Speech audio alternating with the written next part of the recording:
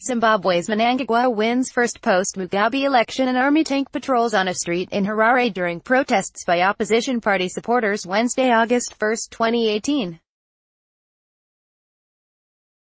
Hundreds of angry opposition supporters outside Zimbabwe's electoral commission were met by riot police firing tear gas as the country awaited the results of Monday's presidential election, the first after the fall of longtime leader Robert Mugabe. AP photo, Mujahid Safodian, Harare, Zimbabwe. AP, Zimbabwe's President Emmerson Mnangagwa won election Friday with just over 50% of the ballots as the ruling party maintained control of the government in the first vote since the fall of longtime leader Robert Mugabe. Mnangagwa received 50.8% of the vote while main opposition challenger Nelson Chamisa received 44.3%. The opposition is almost certain to challenge the results in the courts or in the streets.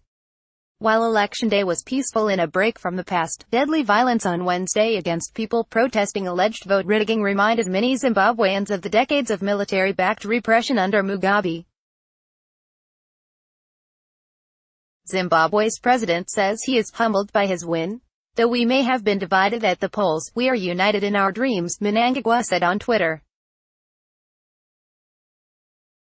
This is a new beginning. Let us join hands, in peace, unity.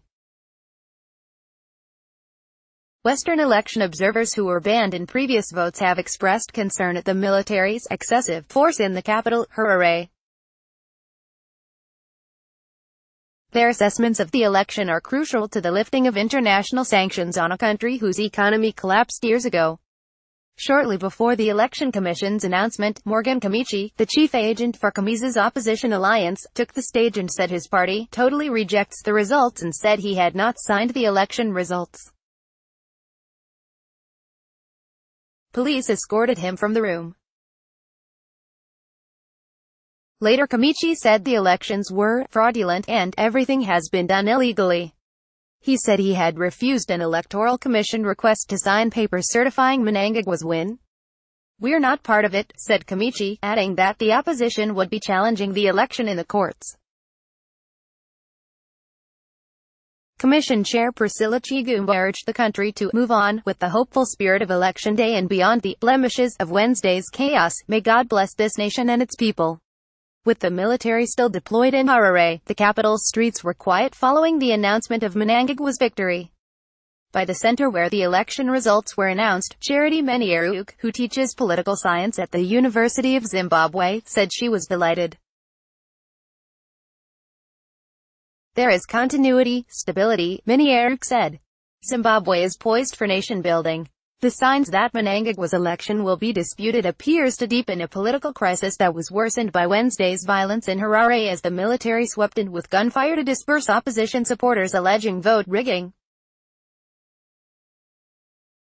The death toll rose to 6, with 14 injured, police said, and 18 people were arrested at the offices of the main opposition party amid tensions over a vote that was supposed to restore trust in Zimbabwe after decades of Mugabe's rule. While Mnangagwa and the ruling party accused the opposition of inciting the violence, the opposition, human rights activists and international election observers condemned the excessive force used against protesters and appealed to all sides to exercise restraint. Police raided the headquarters of Chamisa's Movement for Democratic Change party while a lawyers' group said Chamisa was being investigated for allegedly inciting violence. He and several others are suspected of the crimes of possession of dangerous weapons and public violence, according to a copy of a search warrant seen by the Associated Press. Chamisa, however, said police seized computers and were looking for what he called evidence that his party had gathered of vote rigging by Mnangagwa's party. The evidence already had been moved to a safe house, he said. Mnangagwa called for an independent investigation into Wednesday's violence, saying those responsible should be identified and brought to justice. Mnangagwa was a longtime Mugabe confidant before his firing in November led his allies in the military to step in and push Mugabe to resign after 37 years in power. Thousands of jubilant Zimbabweans celebrated in the streets of Harare, greeting the military with selfies and cheers.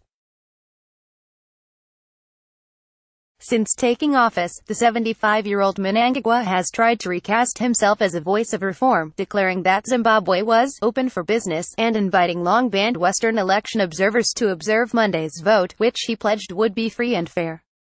A credible election after past votes were marred by violence against the opposition and alleged irregularities is crucial for the lifting of international sanctions and for the badly needed foreign investment to help Zimbabwe's long-collapsed economy revive.